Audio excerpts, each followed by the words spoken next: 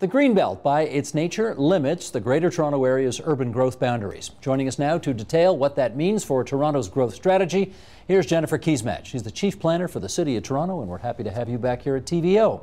It's great to be here. Just to bring everybody up to scratch, can we bring this map up, please, Shelton, and we'll tell everybody a bit of the brief history, a decade long actually, of the Greenbelt, which was created 10 years ago this month, February 2005, by the McGuinty government.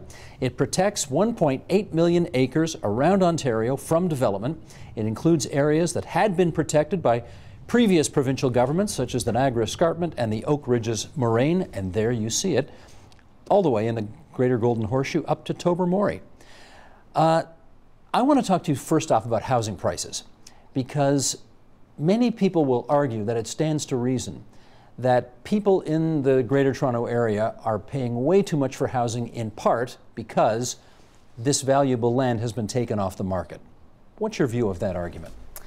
Well, I think that argument would be true if everywhere across the Greater Toronto Hamilton area houses were expensive. But in fact, we know they're not. We know that, well, house prices vary. If you go out to Oshawa, you know, a price for an average size house, the average home price is between $250,000 and $275,000. If you go into downtown Toronto, right in the core of the city, it's about $1.4 million. The Toronto city average is about $800,000. Isn't that unbelievable? So it is unbelievable. You shake your head at those numbers? Huge numbers. No. So, you know, if the price was the same everywhere, I think that would be true. It would also be true if the land was built out. But we know we still have a significant amount of land where over 800,000 single-family homes have been approved, but they're not yet built. So why are those houses not built if there's a market to build them? So I think the argument would hold if, in fact, there was no more land left to build, but there's still a significant amount of land within the buildable area that is available to build on. Do you think that argument's a tough sell? And I only ask that because I saw the piece you did in the Globe and Mail. You did an op-ed piece, and there were, you know, a good number of comments below there where people were saying, what do you know, we're not buying. If you take this much land off the market, it stands to reason that what's left is going to be more expensive. Tough sell, this argument? Well, I think if you take a very simple kind of supply and demand lens to this argument, I think that would in fact make sense. But housing doesn't actually work like that, in part because there are locational factors that determine where people choose to live. So one of the challenges that we have is that the prices are very high and are raising very quickly where we have our best transit investments and where we have most of our mixed-use communities where there's a lot of amenities within walking distance. So really the demand that's driving up housing prices isn't on those edges where the Greenbelt is. The demand that's driving up housing prices is along our main transit corridors and walkable neighborhoods. So you can look at the market actually tells the story because it's those main corridors where the prices are the highest. It's also important to note that between 1999 and 2001, the urban footprint of the Greater Toronto Hamilton area grew by about 24% to add 1 million people. So that's between 1999 and 2001. Now, if we look at the data from 2001 to 2010, we see a very different story. What happens is the same amount of people, about 1 million people, are accommodated, but the urban footprint only grows by 7%, not 24%, so 7%. More intensification. More intensification. So what's happening is the demand is growing, not on the edges, because that land exists. There's 30 years worth of development on the edges that we might not even need because there's so much demand for housing within walkable areas, in areas where there's transit. So the affordable housing problem is really a challenge, not on the edges. That's where housing is most affordable, and that's where we have capacity to build more. Really, the affordability issue is in those walkable, transit-oriented communities. Typically, when people say, well, housing isn't affordable, what they really mean is housing isn't affordable in the neighborhood that I want to live in. And the neighborhood I want to live in is a neighborhood where there's transit, where there's a mix of uses, that's close to my job, that doesn't result in a long commute. That's really the subtext to the affordability question. So would you say there's any connection at all between the condo building boom in Toronto and the effort to take the Greenbelt out of the housing market? Well, I think it's important to link together a few things that are absolutely linked. And importantly, the story of what's happening in the Greater Toronto Hamilton area isn't just about the Greenbelt, it's also about Places to Grow. Because the Places to Grow Act, and this was quite clever actually pairing this legislation together, because on the one hand, the Greenbelt was about protecting growth and saying, protecting areas and saying, you know, this farmland really matters as farmland and we don't really see the benefits of sprawling indefinitely. Places to Grow was about directing growth to places where we've already made investments in existing infrastructure, where we already have transit, where we already have sewers and sidewalks and schools. So Places to Grow sets a whole series of very aggressive targets for Mississauga, for Vaughan, for Brampton, for Markham, for Toronto, to be accommodating a high percentage of growth in areas where infrastructure already exists. And so it's those two factors taken together that really leads to this outcome of what we're seeing right now, which is a condo boom. And how well do you think the Places to Grow Act and the ramifications in it are working so far?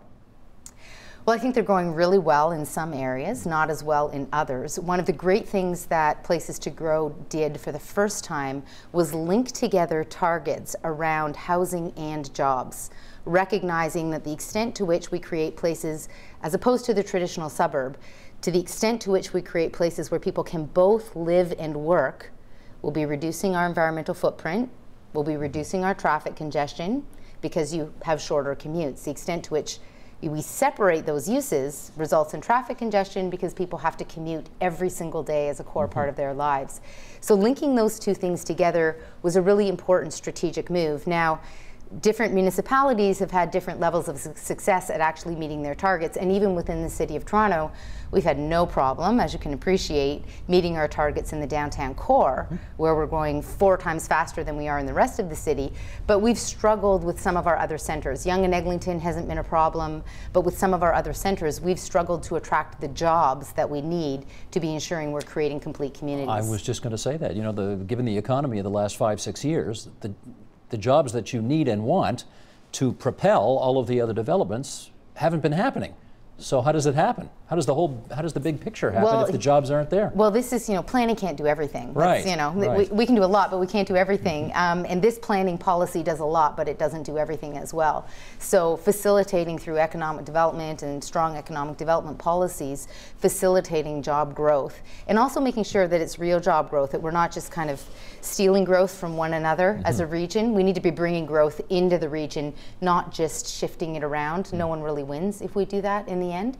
So focusing on job growth within our region is really a critical part of ensuring that we have longevity. And we've actually done fairly well on job growth. We just released some data yesterday, our 2014 employment survey, where we conduct extensive primary research across the City of Toronto. And it's interesting to look at, there's some surprising trends. One of them is that the institutional job growth is in fact up significantly in the City of Toronto last year. So seeing institutions growing has been an important part of continuing to diversify the economy. When you say institutional, do you mean public sector? Yeah, universities, colleges, anything, hospitals, they would fall under that institutional banner as well. Lots of conservatives might not think that's a very good idea.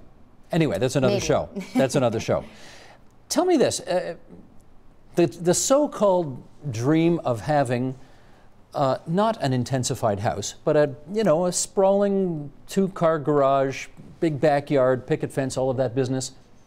Should we really be leaving that behind? I don't think we are leaving that behind. That continues to be a choice within a suite of a whole variety of other choices. And in fact, if you drive out to Vaughan or to Brampton, you'll see that there's great big suburban homes being built today. They're all, they're framed, but they're not completely finished. They're being built today. There continues to be a market for that housing. And I think that as long as there's a market for it, it will continue to be built because there is still a considerable amount of supply. Well, my guess is that's not your favorite kind of housing. Well, for me, I prefer a walkable community. That's something that's a key priority for me. I like kind of bringing uses in close, in part because I've just never been a commuter. I have commuted. I went to York University and I commuted every day out to York University, and I lost I don't know, 3 hours of my life every single day. Yep. And I think it was pretty much at that point in my life where I said, you know what, this isn't on for me. I don't want to live this way. I would rather pay a little bit more and live in a smaller footprint, but know that I've got more time with my family, more time in my community. Those are the choices that I've made. But we know from some of the research that's been undertaken recently by RBC and the Pembina Institute that over 86% of Ontarians also would make that choice. And in fact, our market shows that, because that's precisely where housing is most expensive, in those areas where you do get a smaller house, but you're close to transit and close to other amenities. And again, for those who say that the condo boom in Toronto has meant that there aren't enough places for families to build homes in the city, is there any truth to that in your view? Oh, I think there is truth to that. In my view, I think there is truth to that, and it's something that we're really struggling with. And it's not as simple as saying, let's ensure that in our condo buildings we have 3-bedroom condos. We've been doing that. There have been some struggles with that. Of course, as the condo gets larger, they get significantly more expensive, which puts them out of reach for families. I do think part of the answer is our mid-rise housing, because on our avenues, mid-rise units tend to be larger. Mid-rise is how big? So mid-rise is between 6 and 11 stories on our transit corridors, and they are a part of neighborhoods where there's schools and community centers. So that's what makes them a really critical addition to the housing stock. But I think this is a critical question for us to struggle with in the city. We're going to put up, Sheldon, if you would, the map on page 3 here, because Environmental Defence made a list of so-called threats to the Greenbelt. And on their list, they included a proposed airport for Pickering, which, as we know, has been proposed for 40 years. Yeah, for at least 4 decades. Hasn't happened yet. The proposed GTA West Highway that would link Milton and Vaughan. These are the threats that are on their list. And, I mean, obviously, this is all about balancing environmental sustainability with the added infrastructure that even planners like you want to see happen for the whole region to make it work.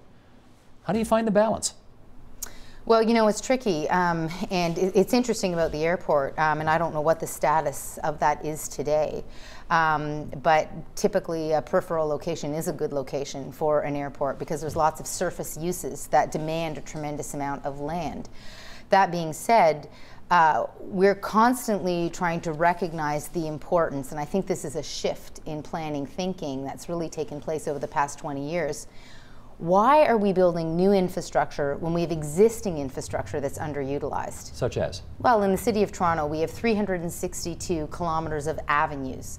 Most of those avenues have planning permissions for a 5-story building as of right, but most of them currently have 2-story buildings on them. So there's densification that can happen on those sites. There's infrastructure adjacent to those sites. There's water, there's electrical, there's all the other amenities that you need, and yet we haven't fully yet built out the built form on those avenues. Why wouldn't we better use that infrastructure that we've already invested in before we build new infrastructure elsewhere? And I think that's a really important, critical part of the question around building in our built-up areas as opposed to putting in new infrastructure in other areas. That makes common sense, so why isn't it happening? Well, it is happening because we've seen that shift, as I mentioned to you, the way the urban footprint is now becoming smaller. We're not growing at the same rate that we were 2 decades ago. But there's still some sprawl, though, right? Well, you can't have it both ways, Steve. You asked about choice, right? About people having the opportunity to choose that sprawling family home. And from my perspective, absolutely that should be a choice. If that's the choice that you want to make. I also think you should pay for it because there's infrastructure costs that come with that. If someone chooses to have a longer commute and to live on the edge, or wants to pay less for a home and have a longer commute, you know, that's a very personal choice. And I think that it's a choice that is a choice that should be available as long as there isn't a societal cost that we're absorbing on the infrastructure side. So I think that's the trade-off that we're trying to negotiate.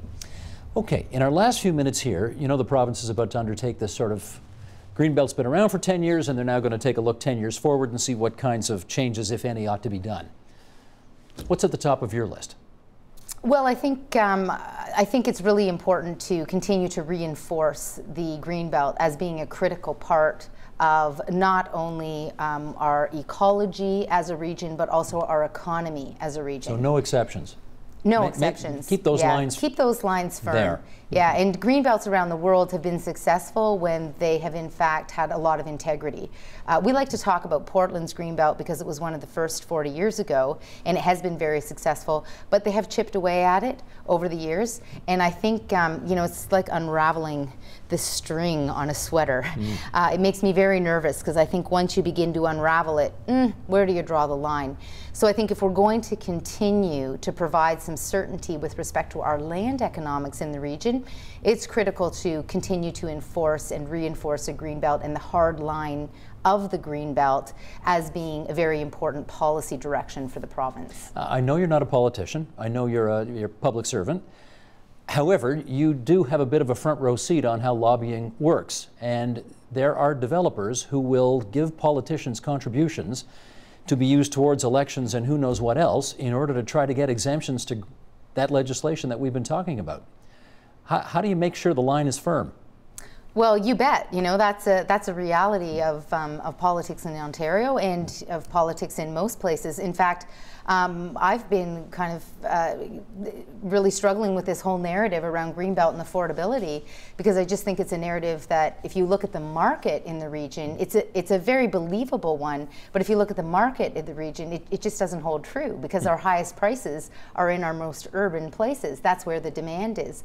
So, you know, I've had my own conspiracy theories about where that argument is coming from.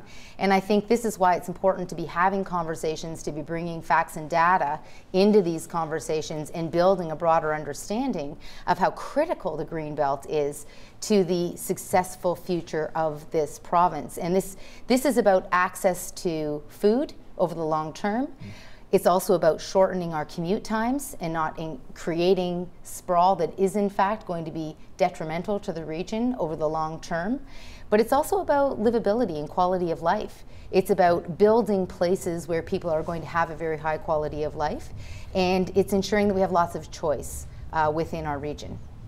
That's the Chief Planner for the City of Toronto, Jennifer Keesmaat. Thanks for coming into TVO tonight, getting us started tonight. My pleasure.